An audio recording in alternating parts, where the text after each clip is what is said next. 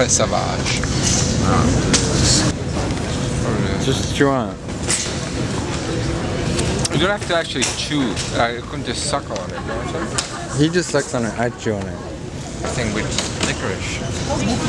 They make bread, liqueur, like that. Yeah, like that. I mean, refreshing.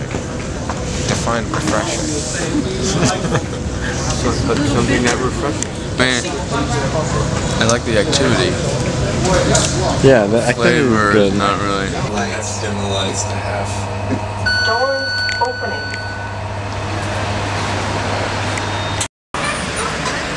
No! I don't take what you call.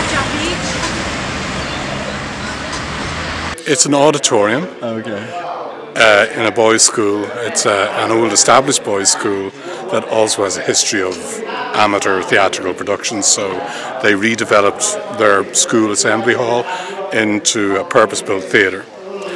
It seats around 420, maybe something like that.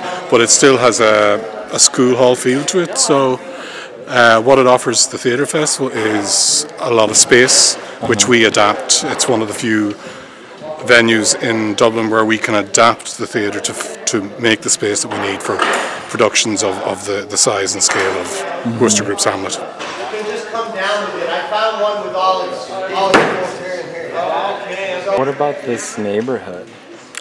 This is what we refer to as the north side of the city. There's a prejudice outside that the north side is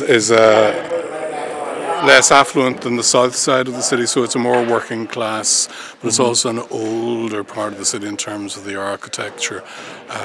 If you look around the area, you'll see an awful lot of what are commonly referred to as Georgian tenements, but they're actually Regency period, the architectural style, but it's quite a distinctive and classic style. When Dublin was a new city and developed in the late 1700s, this was one of the most important areas with many big houses with important people